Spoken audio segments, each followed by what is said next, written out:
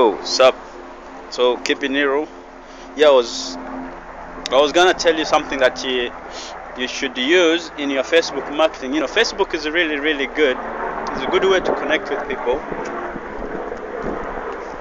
and build a following on the net. But sometimes the strategies are not good. You know, spamming links.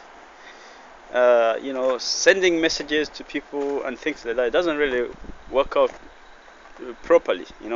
Because in most cases everybody's there doing something. They're running some kind of a business, right? And they don't want distractions, right? So what you could do is to endorse people, right? Like their postings,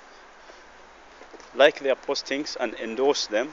Leave some comments, and that way, to begin with, you get their contacts who are also going to see your posts, right? That's one. Their contacts are going to see their posts.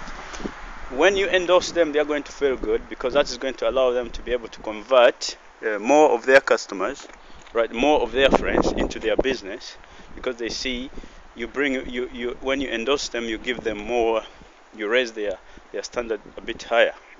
There's a difference if someone posts stuff and no one likes it, no one leaves any comment. It's not really good.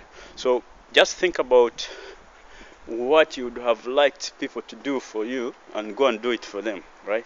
So what would have liked people to do for you in your marketing, you go and do it for them. So that is what's it, law of compensation, I think is what it's called. So it applies here as well. So do that, and I can say that your marketing is going